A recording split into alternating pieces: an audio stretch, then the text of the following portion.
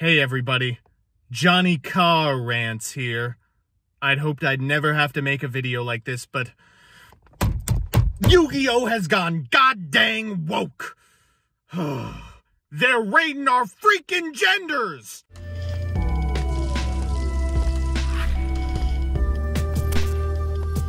Good afternoon, Jank enthusiasts. I'm MBT, and this is 10-Minute Testing. I'm back from London and now must resume the work. Sisyphus style, I attempt weekly to examine every archetype bolstered by Photon Hypernova, a set with more legacy support than Link Vrains pack. That said, I believe we are finally reaching the end of this Herculean task with a deck that's near and dear to my editor's heart. Presenting Generaider.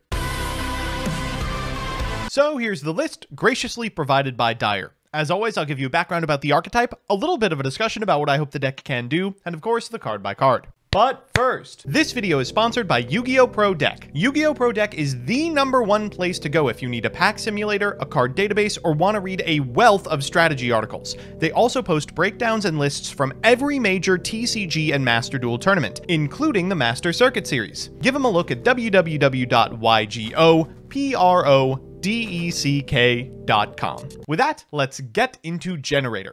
Generaider is an archetype that really fills the Phantasm Spiral-sized hole in my heart. Its field spell, Generaider Boss Stage, is pretty much the entire game plan. When your opponent adds a card from their deck to their hand, it triggers an effect to summon a generator from your deck, and when a generator is summoned, it summons as many tokens as possible. Each 9-star Generator boss has an extremely powerful effect that can be used by tributing generator tokens, ranging from reborns to targeted banishes to negation. Unfortunately, this deck's been left in the dust by two larger metagame developments. Firstly, the death of VFD, which left level 9 spam variants without a suitable end boss, and secondly, the proliferation of decks without choke points. Monsters like Har and Utgarda are great in formats with must-resolve setup monsters, but they can't keep up against a field of Sprite and Kashtira. Until now. Generaider received two new pieces of support in Photon Hypernova, a new boss, Vala, and a new boss in the colloquial sense, Leviathan. The former resolves Generaider's most pervasive problem, drawing its bosses. While Vala is in your hand, you can discard a Generator card from your hand to special summon it, then special summon a Generator from your graveyard. The latter gives you something worth making with Vala. It decreases your opponent's monster's attack by 1,000, and as a quick can tag into any non-fairy Generator Xyz, then attach material from the field or graveyard to itself as material up to the number it had when it tributed. This 101 on steroids only gets better when you realize Jormungandr has a similar effect, meaning you're likely attaching most, if not all, of your opponent's field to your monster, all while having a negate up via Har. So with that, let's get into the card by card. First up, the hand traps, 3 Ash, 3 Valor, and 3 Nibiru. After that, the generators, 3 Lopter. All of these monsters you can only control one of at any given time. This one gives generator monsters you control 1,000 attack and defense during your opponent's turn only, critical to protecting your tokens. And then during the main phase, contribute a generator monster to summon a level 9 generator monster with a different name from your deck. Next up, we have Vala, Sadir of the generator bosses. If this card's in your hand or graveyard, you can send a generator card from your hand to the graveyard, special summon this card, but banish it when it leaves the field. If it's special summoned, you can special summon a generator monster from your hand to grave, except herself. 3 Mardell, which on normally special summon adds a generator card or a plant monster from your deck to your hand. 2 Utgarda, which for the low cost of 2 tokens, or 2 rock monsters I suppose, can banish an opponent's card. Har does the same but for spellcasters and can negate, and also if your opponent adds a card from the deck to the hand except during the draw phase, you can make them send a monster from their hand or field to the graveyard. Hala, for 1 token, can reborn from your graveyard, and 1 Diviner of the Herald. This card does a lot for the archetype. It can send a Vala to the graveyard, and post-board, you can go into something like a Trias Hierarchica, so in a pinch you can send all of your tokens to the graveyard to summon the Trias Hierarchica and prevent your opponent from evenly matching you for your life savings. After that, we've got 3 copies of Generator Boss Stage. Once per turn, if a card is added from the main deck to your opponent's hand except during the damage step, special summon a generator monster from your deck in defense position. That's a soft once per turn. This one's a hard. If you special summon a generator monster during your opponent's turn, special summon as many generator tokens as possible in attack position, but destroy them during the end phase. We're playing 3 copies of Generator Boss Quest because you aim to have a lot of bosses in hand over the course of your turn. This card's fantastic. Allows you to reveal a generator monster in your hand, add up to 2 generator spell traps with different names from your deck to your hand except Boss Quest, and then put the revealed card on the bottom of your deck. 3 copies of Pot of Prosperity, 1 Harpy's Feather Duster, 3 Generator Boss Fight, which activates a generator field spell directly from your deck or graveyard, then your opponent draws a card, triggering it, and 3 copies of Infinite Impermanence. In the extra, we've got 2 copies of Elder Entity and Tis, 2 copies of Mirrologic Aggregator, which you can actually make, 3 copies of Leviathan, Generator Boss of Shadows. You can only control one of this monster, and monsters your opponent controls lose 1,000 attack and defense. As a quick, you contribute contribute this Xyz summon card to special summon a non-fairy Generator Xyz monster from your extra deck, then attach cards from any field or graveyard to that special summoned card as material up to the number of materials this card had on the field. 3 Jormungandr, Generator Boss of Eternity. You can only control one of this monster. Its attack and defense become 1,000 times its number of materials, and as a quick, you can attach material from this card. Each player draws a card, which of course will trigger your boss stage. Then each player that drew attaches one card from their hand or field to this card. Finally, we've got some links: 1 copy of Underworld Goddess of the Closed World, Nightmares Unicorn and Phoenix, a Sprint, and a Masquerena in the side. We've got 3 copies of Gamciel, 3 copies of Darkhole, 3 copies of Cosmic Cyclone, 3 Evenly Matched, and 3 Summon Limit. So with that, let's jump into the games. Our first match is up against Salamangreat. What does our opponent think it is? 2020? Hold up, let me just check the top 4 for Lima. Huh. Well, all right, our opponent's going first. Let's see what they could accomplish. They're going to begin with Flame Buffalo. Afterwards, you're going to activate Salamangreat Circle in order to grab from deck to hand a copy of Spinny before making a Bailings, triggering the effect of the Bailings and the Parallel Exceed and the Flame Buffalo in sequence. After that, they're going to get a copy of the field spell from their deck to their hand. They'll draw a couple of cards and then trigger the effect of the Parallel Exceed as well, getting the 3rd one from deck. They'll go Gazelle here. Gazelle is going to send a copy of Rage. They're going to go Baguska into Salamangreat Spinny. Then they will overlay for a copy of Mirage Stalio. They'll activate Mirage Stalio. It's negated because of Baguska, and they'll go into Sunlight Wolf a couple of times before, well, down comes the rock. Feeling good from this position. It seems pretty unlikely we're going to lose. We'll draw for turn, and yeah, that's an okay one. We're going to begin with a copy of Lopter. We're going to activate the effect of the Lopter to go into a copy of Mardell. Mardell is going to add from deck to hand, you guessed it, a copy of Vala. We're going to activate the effect of the Vala, summoning herself, then use her effect on field, and run into a Ghost Spell. Maybe I shouldn't have gone for the OTK. Okay, we'll just go for the new Xyz monster here. Wipe the field, set 1 card, and pass back to our opponent with 2 hand traps in grip. I'm still feeling good. They rip a circle off the top of the deck. They're going to go ahead and grab a copy of Jack Jaguar, then normal summon a Flame Buffalo. We'll activate the effect of Leviton to go into Jormungandr, eat the entire field, and then they'll proceed to end phase. This is a hop, skip, and a jump to lethal. Let's just switch our monster to attack position, and oh, let's activate its effect as well. We'll go for the graveyard effect of Vala, activate the effect of the Vala in order to bring back Har, and then proceed to battle and get in for well over lethal. Our second match is up against Naturia Runic. And by that, I mean our second match is up against Evenly Matched. This game showcases the deck's one major critical weakness. Because it ends on tokens, it really does not have a lot of game against the card that is currently highlighted. We're going to begin with a copy of Vala, reborning a Har, then we're going to activate the effect of Pot of Prosperity, finding off the top. Okay, there's the boss stage, so we can stop now. I said we can stop now. Thank you. All right.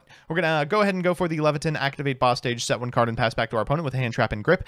We're going to activate boss stage on draw. That's going to get us a Har. We'll activate the effect of the boss stage in order to get 4 tokens to our side of the field, and things are looking really good. They're going to go for it, Quacky Ducky. We'll activate the effect of Har, and unfortunately, that puts us absolutely dead to Evenly Matched. They'll go Camelus here. They're going to send a copy of Sacred Tree. They'll activate the effect of the Sacred Tree for Blessing. We'll Har here. They'll send the Camelus from field, proceed to the battle phase, and yeah, that's all she wrote. So it's time for game 3, and you know what that means, a best of 3 versus meta. Our opponent's playing Kashtira, and our hand does not look fantastic. Sure, Lopter plus Generator Boss Quest is fine, but our opponent's got a couple of hand traps that are really going to complicate things. We're going to begin with a copy of Lopter. We're going to use its effect in order to go into a Mardell. We'll activate Mardell, and our opponent will chain Ghost Mourner and Moonlit Chill. Oh god. Okay, let's fire off the Boss Quest. There's Ash Blossom, and things are not looking good. We'll pass back to our opponent. They're going to go for a Pot of Prosperity. I don't Ash this because I don't know the contents of their hand. They're going to have to whiff every single card for us to even have a chance this game. But they're playing Kashtira, so that's like an 80% chance to whiff. They're going to go for Scareclaw Kashtira, banishing a Papyrus, and then they'll activate the other Atheosis. We'll go ahead and Ash that one, and that's the end of their turn. What a fun format. They're going to go for Birth afterwards. We draw for turn, and we should be able to clean this up, actually. We're going to go for Lopter here. We'll activate the effect of the Lopter in order to go into a Vala. We'll activate Vala's effect to bring back this copy of Mardell. What do you know? Let's trigger the Mardell. We'll go ahead and grab a Boss Quest, and then we'll fire the Boss Quest, tuck back this Utgarda, and then go ahead and, I guess, get our graveyard banished by Birth. We'll go into a Leviton. We'll activate that to eat the entire field, go into a Jormungandr. Jormungandr is an extender here because we have the boss stage. We can use its effect in order to take a card from our opponent's hand and trigger the boss stage to go for a Har. We'll set 1 card and pass back to our opponent. Then in draw phase, we'll trigger the boss stage again to get an Utgarda and 3 tokens to our side of the field. They have a Kaiju, but that is not going to be sufficient. As a result, we will go for Jormungandr and force them to equip anyway. They're going to go to battle phase, and I freak out for about a half second before I realize we have negation anyway. We draw for turn, and let's just switch our monsters to attack position and wrap this one up. 22, 3k, and 4 ought to do it. So it's time for game 2, and oh my god, depending on how this Pot of Desires pans out, I think this is the 9 lock. Our opponent actually elects not to go for it, using the Wraithstone to get a copy of Fenrir from deck to hand, and I can't even blame them. The Appointer of the Red Lotus and the Magic Deflector probably means we lose anyway, no reason to overextend. They're good to go for the Atheosis here for a copy of Unicorn. They're good to Unicorn to grab a Birth from deck to hand, then they'll fire off the Rise Heart, and then trigger the effect of the Rise Heart after going to Shangri-Ira. That's good to go for a Big Bang. They will banish the top 3 of our deck, trigger the effect of the Shangri-Ira, and then cycle that copy of Fenrir back to their side of the board. sideboard. They'll go for the Wraith Soth here in order to protect their own Shangri-Ira and get a monster into the graveyard. Then they'll make a Rise Heart, set Birth, and activate Pot of Desires, which, didn't you know, banishes a card face down. They're going to go for Birth here, bringing back Unicorn and making Diablosis. They're going to go Diablosis to banish a card, and trigger the effect of the Shangri-Ira and the Rise Heart and the Diablosis in a new chain to banish more, and trigger the effect of the Shangri-Ira again at point of resolution in a chain with the Rise Heart, which of course is a mandatory effect. They're going to set 3 and pass. As soon as we take our first action, we are going to lose access to all of our spell trap zones. They're going to appoint you here to take the Dark Hole, which would otherwise have clearly been our first action. They're going to go for the Rise Heart here, and we'll fire off the Pot of Prosperity. And we're going to find off the top. I think we actually have to go for Lopter here and hope they just let it resolve. Even then, I don't know if we win. They're going to go a Rise Heart and Shangri-Ira in sequence along with Diablosis. We're down to 13 cards in deck. They're going to go ahead and trigger the effect of Shangri-Ira again, and we are out of back row. We're going to normal summon a Lopter, but I don't even think this does it. Let's just go to game 3. So it's time for that all-important game 3, and wow, both of our hands are just fantastic. But we are going first. We're going to begin with a copy of Lopter. That Lopter is going to tag out for a Mardell, and the Mardell is going to add from deck to hand a copy of Vala. We'll trigger the effect of the Vala and get ourselves that Mardell in graveyard using her effect on field to bring back this Lopter before overlaying for a copy of Leviathan. We'll go for the effect of Pot of Prosperity here, finding off the top. I guess something crazy out of the sideboard, ideally. Or just engine, just all engine. Okay, we'll just take a Vala, I guess. We'll go Boss Quest in order to get a second copy of Boss Stage and a Boss Fight as well. We'll go for the Boss Stage and then trigger it in draw phase, get ourselves a Har, and then summon 3 tokens to our side of the field. Feeling really good about this one. Our opponent's going to lead with a copy of Fenrir, then afterwards going to book the Har. That's fine, I suppose. They'll go Fenrir here in order to grab a monster, then Wraith Soth. That'll prompt the Lopter from us. We're going to go into an Utgarda.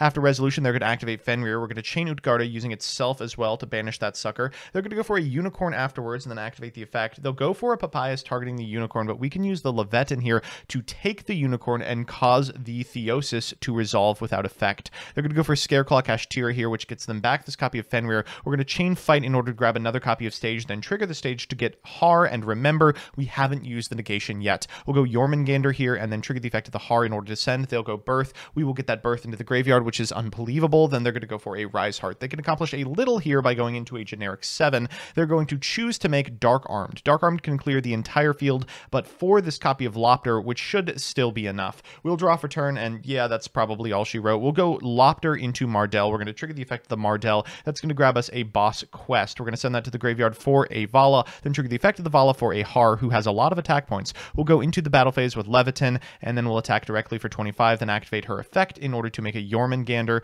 We're going to take a card from the graveyard here, get in for 2, then trigger the effect of the Jormungandr to make it a 3. We'll trigger the effect of the Generator Boss Stage and the Har as well to get a copy of Hala. Still in battle, we're going to activate the effect of the Hala to cycle back into a copy of Utgarda. Unfortunately, we can't do lethal, but this is a great position to be in. In draw phase, we'll trigger the effect of the Boss Stage for a Lopter. We'll get a couple tokens to our side of the field. Our opponent has 2 cards versus our 2 pieces of interaction. They're going to begin with a copy of Pot of Prosperity, and hey, we've got an Ash Blossom as well. That's going to the graveyard to negate the pot. They'll set 1 at end phase. We'll activate the effect of the Utgarda to banish it. Hilariously, that triggers the effect of Papyrus, but it's not going to matter. We draw for turn. Let's just go to battle phase. Lopter, get him. So we're back with the deck, and let's do the pros and cons. First, the pros. 1, the new Xyz is very powerful. Attaching from field to graveyard without targeting is unprecedented and super strong versus a lot of the field. 2, Boss Stage applies constant pressure and always demands a response. And 3, access to rank 9s means you get to do a lot in engine. And the cons. 1, it loses to Ash. This is a pretty bad place to be when there's another deck in the format, branded, that also necessitates Ash main deck. 2, it loses to evenly matched completely. Due to the tokens, Har has to be held for exactly evenly matched or you are going to get punished. There are some ways around it with Trias Hierarchica, but even that requires you to burn all your interaction on something that could be a bluff. And 3, it's bricky. You're running 9 mandatory level 9s. You need to see the field spell, and no matter how many you run, not seeing it loses you the game on the spot. Vala gives brickier hands a way to make some interruption, but she's also a terrible top deck. Overall, the new cards are cool, but this deck can't compete in a format with engine only. Adventure might be a requirement for not drowning in early rounds. Thanks so much for watching. A big shout out to all of my Patreons, but specifically Elena Tincher, Alex Dominguez, Alex Perea, Allison Elliott, Brett Henry, Bizen Queen, Chaotic Meatball, Crispy, Da Bears, Darkmaster Zork, DJ Elephant, Executive Slifer, John Piet, Jordan Coons, King Magic Ruler, Knight Mari, Lockstone, Luis Hernandez, Materiality, MBT Play Dolce, Mike Carlotti, NH6574, Puffins of Doom, Rose Lapine, Roos Mosquito, Soft Dough, Solar Flare, The Hollow King, Troy Says By Erasure is Gay, Vincent Storm, Wonder Waffle, Yuki, and Yor. I couldn't have done it without you.